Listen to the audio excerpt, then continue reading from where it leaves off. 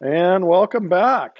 You survived the weekend here. We had a break on Friday. Hope you had some fun over the weekend. We're finishing up chapter 24. This is part 3 of 24, enolates and enols. So homework 9 will be due tonight. Quiz 7 is due Tuesday. Make sure you get that off of Learning Suite and use the PDF. Use the printed PDF there. Do your work on that and then upload that. And then chapter 25 starting today, that's the amines. And look at this. Test 3 will start this Friday, July 31st, chapters 23 through 25. So that is our um, chapter here on the enols, enolates that we're just finishing up, and then the amines. So those 3 chapters, yeah, that came up really quick. Less than 2 weeks, I think we had to do on that. But that means what? We just have test 4 and then the final coming up. So we're really moving along here. Let's start with a review of the material from last time. Moving over to the sideboard here. If you want to pause your video and try these problems, feel free. And we are back. Let's see what the answers are. So sodium hydroxide at higher temperature with an aldehyde, so we're going to get, yeah, the aldol condensation product. And I try to be very clear about that, higher temperatures. The book kind of mixes that up in a couple spots, and we need to be very clear. If you have the higher temperature, you can eliminate water and form what's called the aldol condensation product. Now that's contrasted with this conditions, right? So we have 5 degrees here with another aldehyde. And there we're going to get what? The aldol product, okay? Self-condensation of that aldehyde with itself. And at the lower temperature, we stop at the beta hydroxy aldehyde product there. And then we have the Claisen reaction here, which is with methyl acetate. And the base corresponds to the ester. And then we have to acidify. Remember, in the intermediate, there's the beta keto enolate, because the pK is 10 there. That's a driving force for the reaction. You need to have at least 2 alpha hydrogens on your nucleophilic component for the Claisen condensation. And it gives a different product. It gives the beta keto ester product. Esters and aldehydes react differently. This is the aldol domain. This is the Claisen and Dieckmann domain. Comes out of the mechanism. You should be able to see that and use the mechanism to help you keep track of that and remember that. So here we have an intramolecular example here where we have what? The enolate of one of them form, then condensing here, count the carbons, 1, 2, 3, 5, 6. So yeah, it'll be the 6-membered ring where the beta keto one was the electrophile, and your nucleophile is the one that's still an ester, okay? So that bond right there we just made. Those look kind of funny, but if you do enough of those problems, they're not too bad. Now this one's a mixed Claisen, we would say. There's only one spot to form the enolate, and that's right here. And then it's an intramolecular variation. Now that can polymerize and do an intermolecular reaction. We won't worry about that. If you see the formation possibility of a 5 or a 6-membered ring, there are ways to do it under slightly dilute conditions, and it'll always give that type of intramolecular example. So here would be our tetrahedral intermediate, if you want to consider the mechanism. Now don't do this too often unless you really know what you're doing there. It's not directly displacing the methoxide, right? It's going via the tetrahedral intermediate, and then it's coming back down, okay? So make sure you're clear about that. But I'll give this product. After we quench with acid, the pK of that beta dicarbonyl compound will be very low, around 10 or so. So that will be your product there. And then we have a synthesis problem right here. We have the malonic ester. Don't forget about these reactions. And if we form the enolate there, we can react with an electrophile, primary or secondary, very good. And then what? Heat and acid does what? It forms the malonic acid, hydrolyzes the 2 esters. That's from the previous section, right? The carboxylic acid derivative section. And then what? Decarboxylation. So we get the carboxylic acid, and these two carbons come from malonate, and then the other carbons on here came from the electrophile, which is the allyl bromide in that case. So how do you do on that? Keeping track of all these reactions is important. Make sure you're cued by the conditions and the structure of the substrate. Now let's look at this intramolecular example here, a little more detail. Show a couple more examples of that. This can be a trickier type of problem because there's a lot of different places that you can form enolates, and often you have multiple carbonyls. You're not sure which one is going to be the electrophile. So let's see, in this case, we have this one. We have 1, 2, 3, and an ester. And we ended up with this last time, I think, and we analyzed where our nucleophile is going to be. We said right there, right, adding here. Now, all the other combinations are not productive. They're forming, the enolate can form here or here, but if you do the reaction with the carbonyl next door, those are too small of a ring. So the size ring here is going to be 1, 2, 3, 4, 5. And then after quenching with acid, I think we got to this product right here. It's similar to the one we just did on those review problems, right? But here it's a little harder to see which combinations we're going to have. How about this one? Let's have a aromatic group here with a methyl ester again and a ethyl ketone, and similar conditions here, sodium methoxide and then acidify. So what about that one? Let's see. Well, the nice thing about this one, this can only be the electrophile. Okay, why? Because there's no alpha hydrogens to be the enolate. This one can be the electrophile and the nucleophile. Let's see. If it was nucleophile right here, that would be a 1, 2, 3, 4-membered ring. Okay, that would not be good. How about if the nucleophile was over here? 1, 2, 4, 5, 6. So that probably is it. But again, can this be the electrophile? Maybe condensing with itself, right? But like I said, these intramolecular examples are strain-free. You can easily have the conditions to do that. And so what does this product end up looking like? Yeah, you can go through the rest of the mechanism here and see that you're going to get this product right here. Okay. So yeah, you have to rotate around here, right? Which you can do, of course. Forming the enolate over here, this would be our productive enolate. Why? Because that's a 6-membered ring. Okay. And then tetrahedral intermediate, and then you initially form the enolate here in the product, and you have to quench that with the dilute acid. Okay, so hopefully that one's okay. Let's look at maybe one more. I think you got the idea here. How about this one?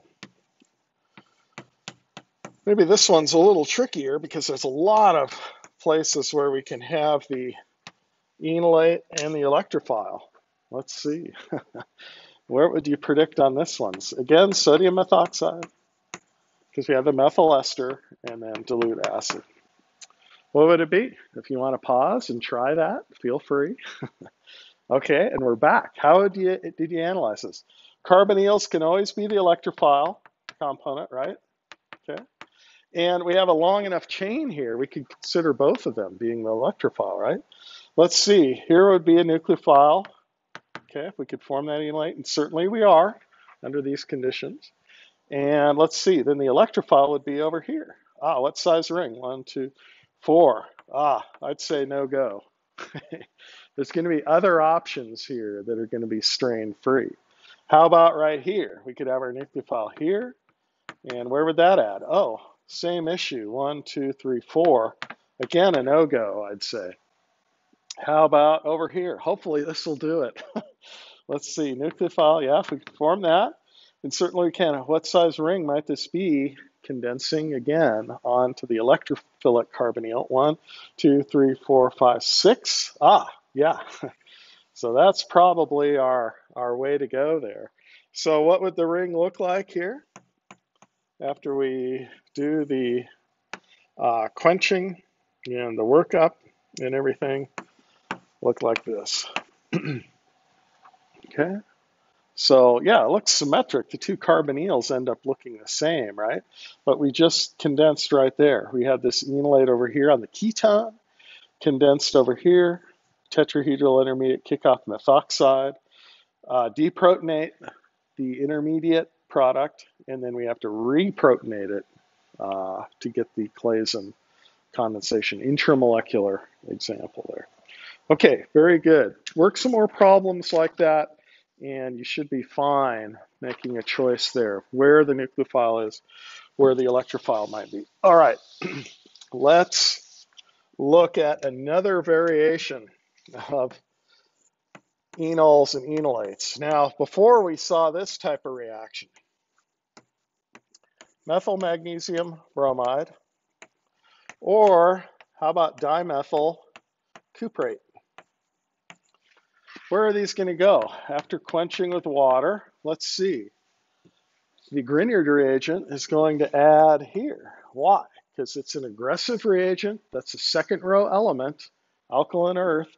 So it's a very nucleophilic carbanionic reagent here. It's going to seek out the most positive position here. Do the reaction after quenching with water. What'll it look like? Yep. Okay. That would be your Grignard product, adding at the carbonyl position. Now, if we add the cuprate, where did we add here? We didn't add at the carbonyl position. We added here, right? And why was that? Well, the copper reagents, because it's a late transmission metal, this is a more covalent type bond. They're less reactive. So it needs a resonance stabilized enolate intermediate. So it will add to the beta position here, alpha, beta position. And then after quenching with water, we get the carbonyl back. Okay.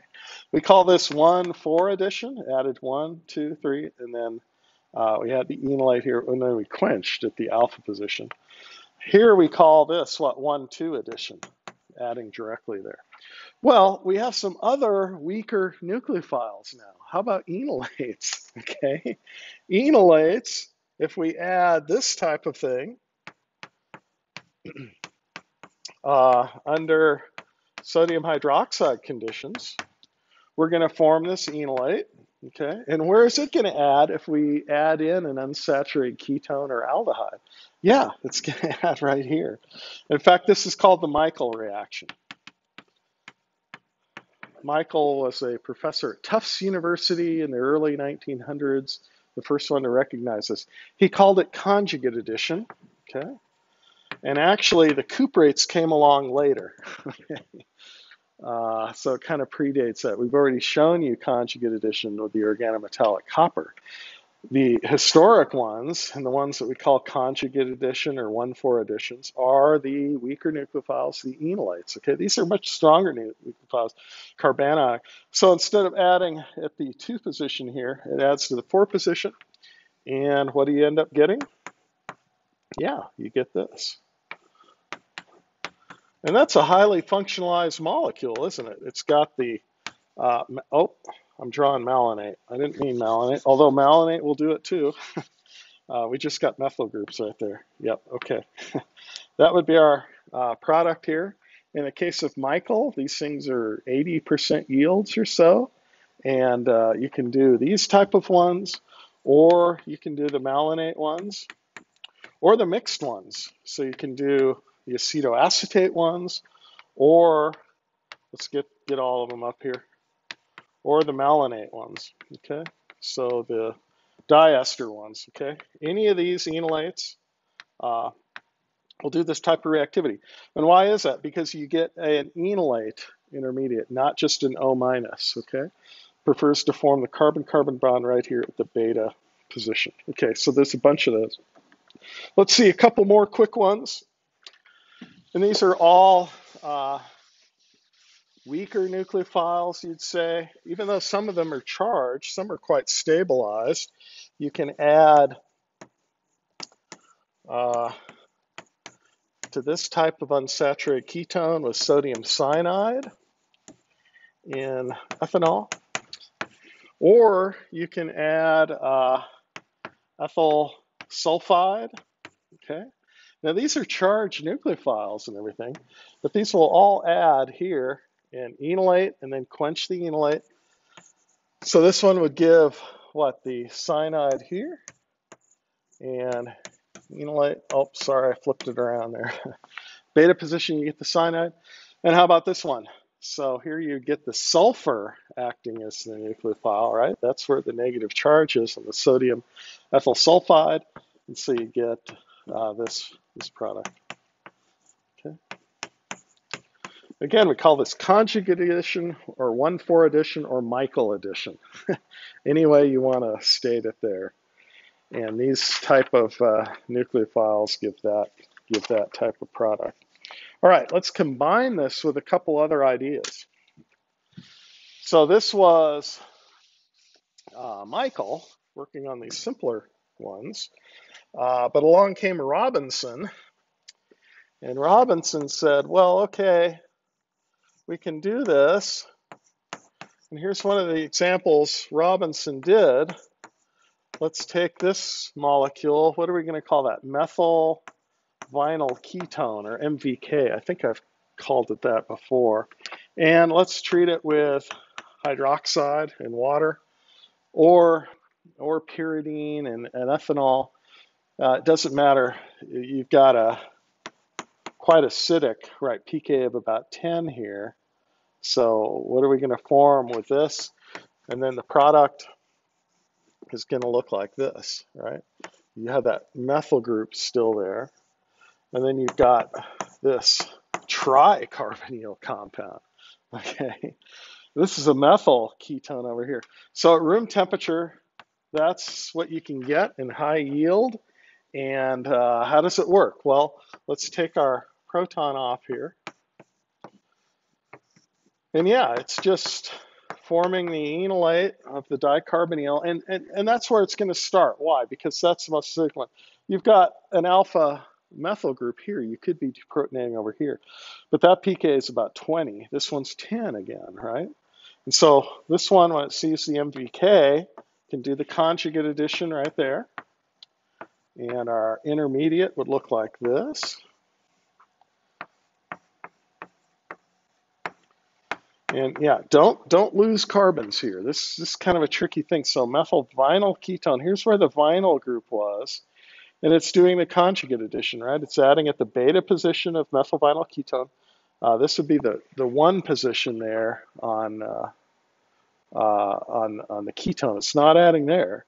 So it's adding right here. Here's the bond we just made. And again, it's a resonance stabilized enolate. This enolate is not as good as this enolate, but what? We formed a carbon-carbon bond. So that can be okay. And then how do we get to the product? Well, if we're in water or alcohol, right, then this comes down. Grab the proton off there. Yeah, the pK of this is 20, whereas water is 15. So that would be favored to give this product right here.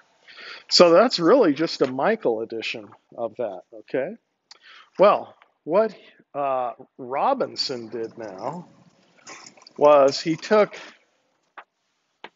this intermediate and he added more base and kept heating it. And that's when the magic happens here. So let's see. Here's what we just got from the Michael addition, right? But now let's keep adding base, okay? What do we have? Potassium hydroxide here in water. And we're heating this thing, okay? So let's see, what can occur here? Well, let me give you the product and then we'll figure it out, okay? And like I said, this I consider to be the trickiest mechanism in the whole course. So CHEM352, this is kind of a barometer of how well you're doing as a student. And I remember tracking this years ago. We looked through all the test results and final grades, and the A students, the ones that were in the A range, aced every time this Robinson mechanism. And invariably, we always had some sort of Robinson reaction on this test 3. So this becomes a way to gauge your understanding. And this mechanism looks pretty tricky at first, right? So how does this go? Well, and plus it's combined with the conjugate addition right here, okay? So we could be talking about this, right? So you can take this thing, and you don't have to isolate the intermediate. You can just MVK and heat this thing up with base right from the get-go, and you're going to get that product over there, okay, the Robinson annulation product. Annulation meaning ring formation. So how is this going to work? Mechanistically, what are we looking at here? Well, you can kind of look at the mechanism backwards and say, okay, what's forming this? This is the new thing, right? This enone right here. And this new ring. Yeah, it's a six-membered ring, okay? So all the principles we've been talking about kind of impinge on this. So what is this? Well, that will be what? An aldol condensation product. So the Robinson is really a combination of Michael plus aldol. But you have to see the two separately and treat them separately mechanistically. And in tandem, these two reactions under the same conditions, right? Base, reversible conditions. It's a relatively weak base compared to some of the other bases we've been using, right? Hydroxide or methoxide aren't nearly as strong as LDA or butyllithium. So, and then in water. So these are reversible conditions. But if you see the aldol condensation product right here, you begin to conquer this problem. And keeping track of those two mechanisms within one reaction, I think, is the tricky part. And so let's see, how do we start this out? Well, there's a couple places we can form enolates, right? But look at where it is. So where are we going to form an enolate? Well, right here. Well, we could form the enolate right here, right? That could be our nucleophile. Why are we forming it out here? In fact, that's the more substituted enolate. There's more of that at equilibrium than there is of this, okay? And then we have these guys that can be the electrophile, okay? But look, we've had two spots over here that could be nucleophiles, right? So where are we going to go here? Well, you look at the product and you can begin to see. It's got to be this one adding to this, right? So let's go ahead and do that. If we do that step right here, what do we have? We've got the new ring forming. Look at that. Okay. Now, let's consider some of these other options. Well, that's a six-membered ring. Okay, that would be good. If we form, though, the nucleophile here and then added here, what type of product would that be? Right, it would be a four-membered ring. That would be highly strained, so no. Okay. It is forming there, and there is some minor product from some of these other pathways that are found, but the Robinson annulation product over there is over 80% yield. Very efficient. So there's a reason why, right? It's strain-free, six-membered ring. So this can form here, this can add here, but this strained ring will pop right back open, liberating 30, 40 kcals per mole. What about if we had the nucleophile here and then added it to here? Now that one doesn't look too bad, does it? How many? 1, 2, 3, 4, 5, 6. Six-membered ring. There's another six-membered ring, right? But what would that look like? That would have a bicyclic structure to it, right? It would have this structure. 2, 3. Let's see if I can do it real quick there. Yeah, there we go. Okay. It have that type of a structure. Now, we call that a bridge bicyclic structure, okay? And this bridging here makes it quite a bit more strained. The better product is the fused one, where the two rings only share 2 carbons in common. Here, this type of bridging shares 3 carbons in common, and that induces quite a bit of strain within the molecule. And plus, the probability of this being able to reach around, pop the ketone up here of the enolate, and it has to be planarized, this whole part of the enolate, which makes this transition state leading to this type of ring. But indeed, that is a six-membered ring over here, which you might think is strain-free, but because it's bridged, it's not as favorable as the fused bicyclic product. So let's go on from this guy What do we need to do? We need to protonate. We've got water or alcohol in there, right? So we'll get this intermediate. Now, that's not the end of the story, right? So what do we need to do here? Yeah, we need to do the E1CB mechanism, which is more base here. And we are at high temperature, 100 degrees, 80 degrees C. And that's another indication you're going to the aldol condensation product. So that should fit in there with what we've been talking about. So what else do we need to do at this point? We need to form the enolate again, right here. And once we do that, then we can complete the mechanism, the Robinson annulation. And so what do we need to do? Bring the electrons here, over here, and then kick off there. And I think that goes directly to the product. So how many total steps here? Well, you need to deprotonate here, 1, add to MVK, that's 2, protonate MVK, 3 to here, deprotonate to 4, and then add, I guess, 5 steps, protonate 6, form the enolate 7, and then do the E1CB. And why are we calling it that? E1, it's elimination, unimolecular, and it's the conjugate base. So reform that enolate right there and kick that off. That's the only way you can have hydroxide as a leaving group. We talked about that last time at E1CB. It's not a concerted thing. Don't just show hydroxide directly attacking and having that come off. That's an incorrect mechanism. That's an E2 mechanism. Remember we said that's a no-go. Why? Okay, because that's a terrible leaving group. And that proton, if that carbonyl is not considered, that's not an acidic hydrogen. But if it's alpha to the carbonyl, it can form an enolate there. Yeah, then it can function as a leaving group, okay, via a different mechanism, E1CB. Okay, a little bit of a variation there. But again, that's the Robinson, and let me show you why it's important. We can have all sorts of other variations here of the methylvinyl ketone. It's normally got to be a ketone. Why? Because at that point we can get a new enolate out here that has a 5-membered ring that can do the condensation there. So it can be other variations of MVK. You can have, other groups here or other groups here. So there are all sorts of variations of methylvinyl ketone. Let me show you one here. Application to the synthesis of androstenone, which is one of the steroid hormone molecules. Looks like this. All the steroids have these 6665 systems associated with them. They all come from cholesterol. The chain is clipped here. There's an angular methyl, and saturated. So that's androstenone. Yeah, I won't worry about the other stereo centers here. They're there. Okay. Oh, I guess I just did put them all in there. Okay.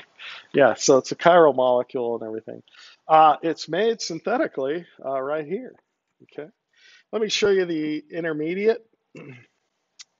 Comes from this beta keto ester, which is a methyl ester right here. And it has the other rings here, the B, C, and the D ring on it. So this is just the A ring we're looking at. So I'm not drawing the rest of the molecule there. But the reaction is to take this with methylvinyl ketone. And the conditions are sodium methoxide in methanol. So that's the Claisen conditions, right? Because we have an ester here, okay? So, that base, and we have our hydrogen here that can get things started. So you can go through the mechanisms, and we need heat, okay? So what are we going to do? We're going to do the enolate here, conjugate addition right here. I'll show you a little bit of the mechanism, okay? Push the electrons up there. And then we're going to reform this enolate here, right? That'll be our nucleophile, and that'll come in here. And so what will the product look like? Let's see. It's this. You can get this in high yield. You've got the ester here. Don't worry about the stereochemistry on this. We've got the A ring. Oh, Let's see. Did I mess this up? Yeah, I did. Ugh, good. I can correct it easily enough here. Okay. Yeah, that's the A. No, no, no. Wait a minute. No, no. We need the B ring here, don't we? Sorry. Ugh, this is the B ring. Sorry, we're forming the A ring. Okay, we'll eventually get this straight, and I'll verify it with Aaron that I'm doing the right thing here. Let's see. Let's get the B ring in there. Yeah, and that's what we had on there to begin with in our starting material. So yeah, there was our ketone, part of the B ring, and here was our beta keto ester. Yeah, and we just made the A ring there. Okay. And so, yeah, we made that bond right there and that one right there. You see why the Robinson's complicated. Even I mess it up sometimes, but we got to look through it, okay? And there's a couple things that need to go on here, right, to finish this off. You have to reduce the methyl ester here to a primary alcohol, make the tosylate, and reduce that with LAH. You can reduce primary leaving groups with LAH to alkyls, to the methyl group, which is right here. Not showing you the rest of that, but this was how androstenone synthetically and a number of other steroids were made in the 50s and 60s. And some of the steroids, very hard to get from nature, and so this Robinson annulation for the A ring turns out to be a synthetic approach to that. But I think we got it straight now. Erin, does this look good now? She's kind of nodding her head. Yeah, no, it's correct. We had the B ring already intact, and we just used the Robinson to do the A ring right there. Yeah, okay. Via the Michael and the aldol, and that will give us the product there. All right, let's look at an application of some of this carbonyl chemistry as it relates to some important drugs. And how about aspirin first? So let's look at aspirin. We've shown you the structure before. It's got a benzoic acid core to it. It has a phenol that's part of an acetate ester, and it's a relatively simple molecule. It's considered to be a wonder drug. Treats so many conditions, fever and pain, moderate, but acute and chronic pain. Treats fever, lowers fever. It inhibits prostaglandin synthesis. That's its mechanism. How is it made? Well, it's made from benzene that you can get from coal tar. Now, we've got to get two groups on there, right? So let's see. The first group that we would get on there is Friedel-Crafts, okay? And there's a reaction we already know already. And that kind of looks funny, too, because that's cumene, isopropylbenzene. That's aviation fuel.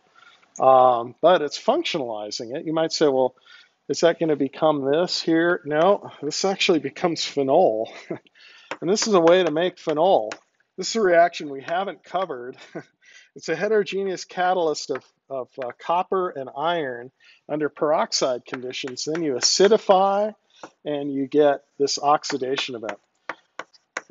There's a rearrangement here. You initially get a peroxy group at this benzylic position. This is a radical process. I don't expect you to know the mechanism. When it migrates over and the isopropyl group comes off, it comes off as acetone. So this is a great industrial process where two important commodity chemicals are made from one intermediate. This is the one we need to go on to aspirin. And the key event here is taking CO2 with base. Potassium hydroxide is going to form the phenolate. And then if we add here to CO2, we can use the oxygen. But what is phenol here? We're right. It's a enolate, really. Okay? So forming the carbon-carbon bond can actually be more important there. So what do we get at that point? We get this. Okay? We get the CO2 and hydrogen there. Okay? So we're putting on the benzoic acid onto the enolate. So that fits into this chapter. But again, this is the keto version of what? Phenol. And that tautomerizes right away to what? The phenol. Now, I'm showing what? The the ortho product only. You also get some para product here, but the ortho product is actually the major one, and you can kind of think about why. The potassium can coordinate the CO2 and bring it in at that position. And plus you have two ortho positions as opposed to one para. So this actually turns out to be the major product there. And then we can acidify, and that will give us what? The benzoic acid, the phenol on there, okay? That's called salicylic acid. That's actually isolated also in the bark of the willow tree. In fact, that compound on its own has some anti-fever, anti-pain properties. The acetate version, though, of salicylic acid is aspirin, and this is the more bioavailable drug. Why? Well, the pKa here is quite low. You have hydrogen bonding once you take this pKa off. This is a stabilized thing. And so in the stomach, this can get protonated. And because it's so polar, it doesn't cross the intestinal lining membrane very well. It's not absorbed very well, and most of it just passes through the body if you're taking the drug orally.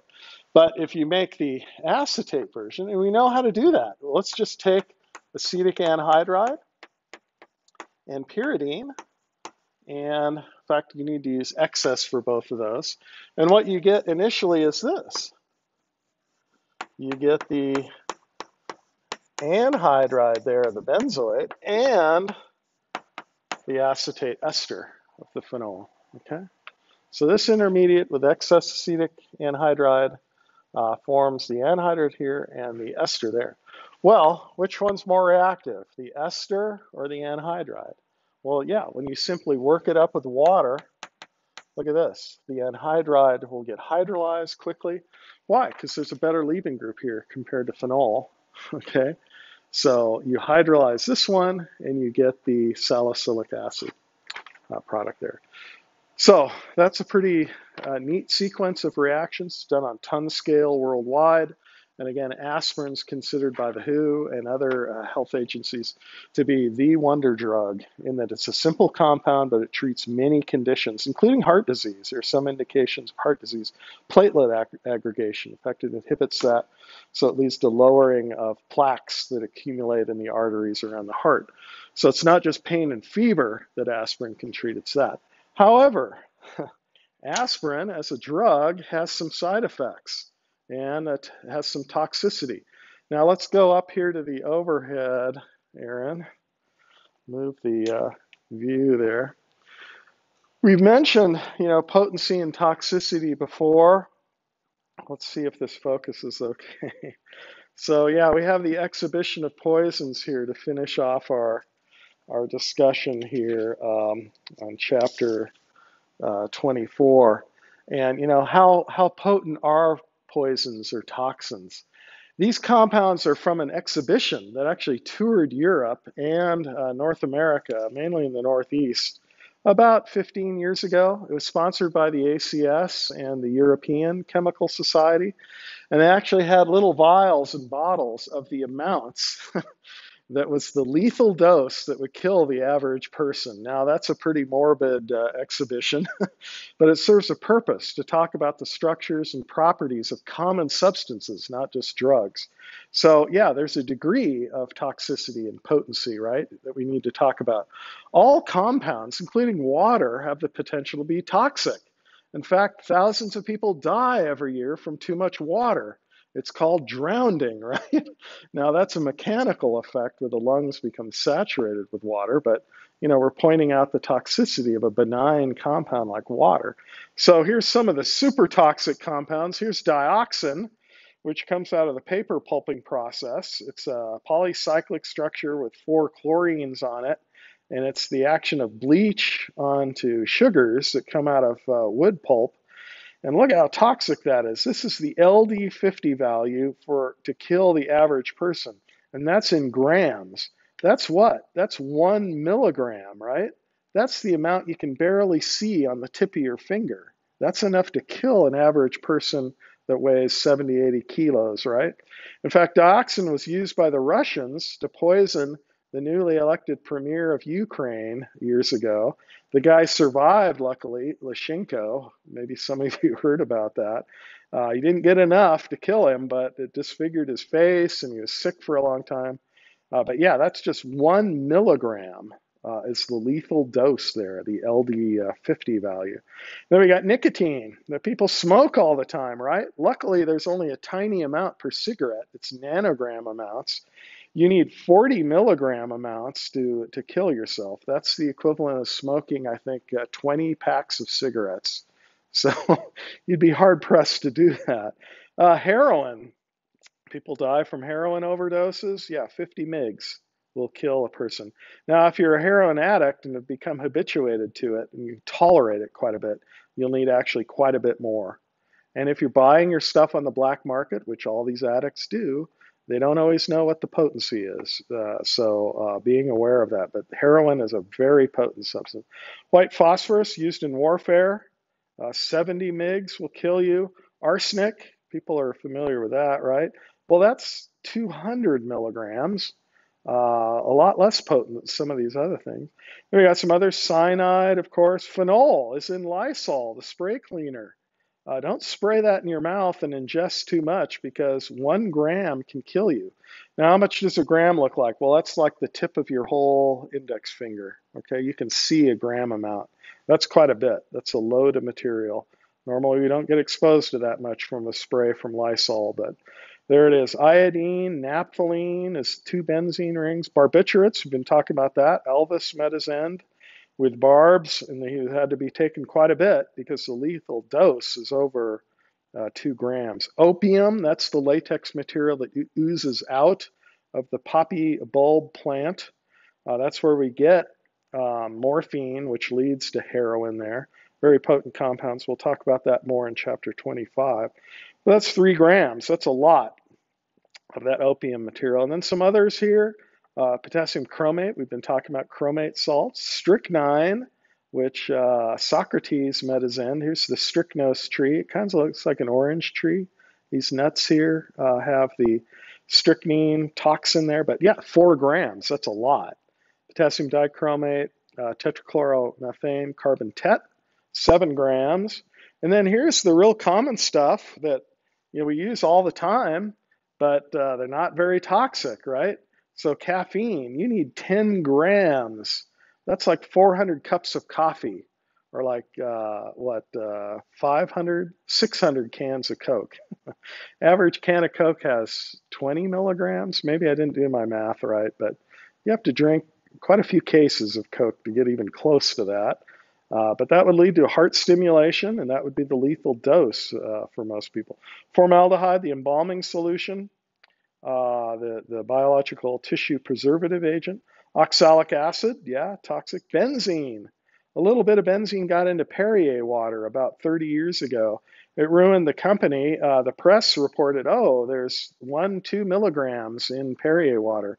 Well, you need to get up to 20 grams in order to start having adverse effects. So it's a matter of dosage, right? But that's difficult to report to people. But yeah, 20 grams is a lot of benzene, okay? Diethyl ethers, toxic.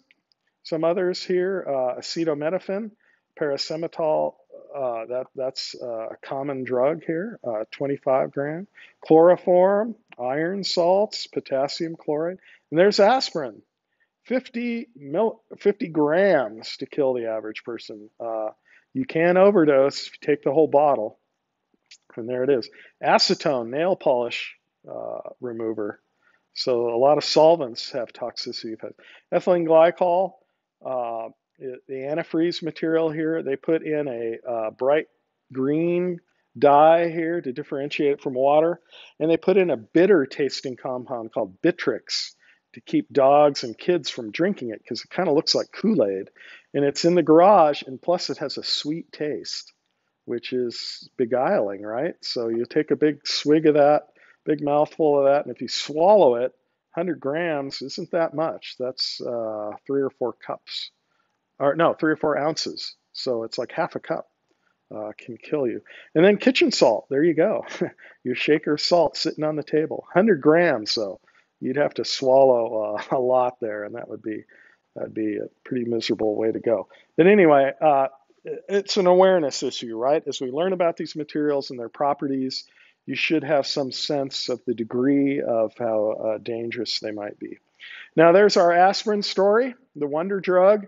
Hermann Kolbe came up with the synthesis I was just showing you on the board, converting coal into this drug that treats all these conditions. And yeah, that's certainly a wonder drug.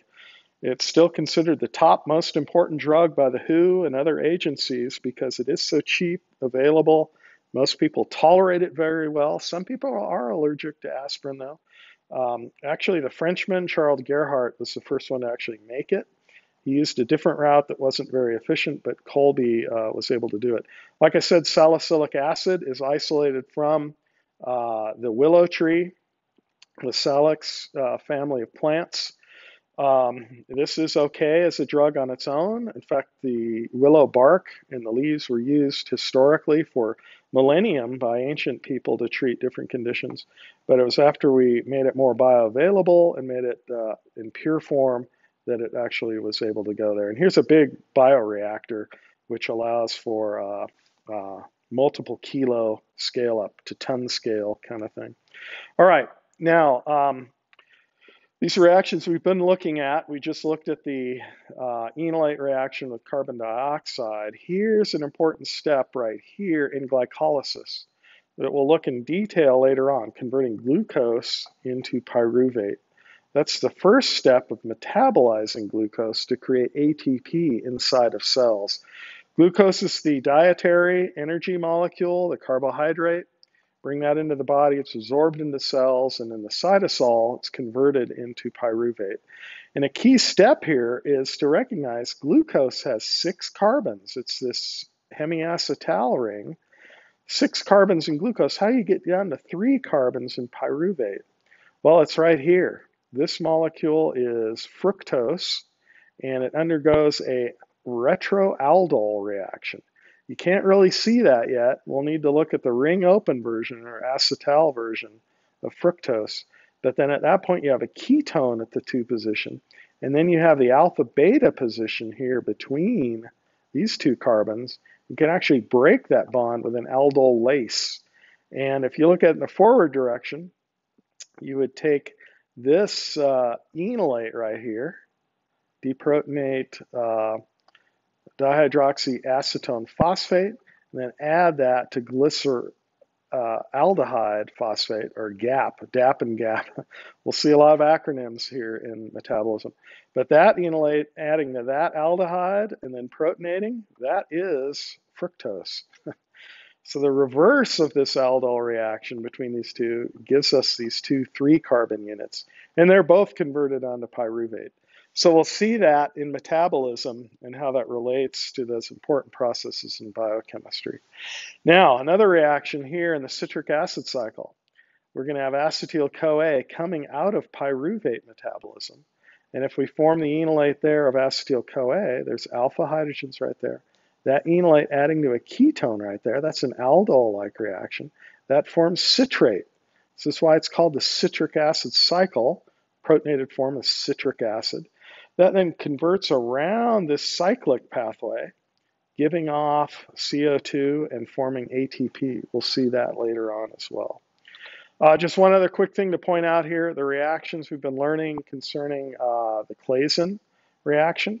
These are thioesters condensing with each other to form beta-keto thioester intermediates.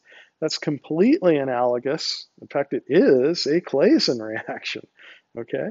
And this is converting butyrate into hexanoate and on up to the higher order sugars. There's some intervening steps, the reduction of the beta-keto, but that's also what we've been talking about. Okay, so that's more than enough, I think, wrapping up chapter 24. Let's take a break, and then we'll be back with the first part of 25. Very good.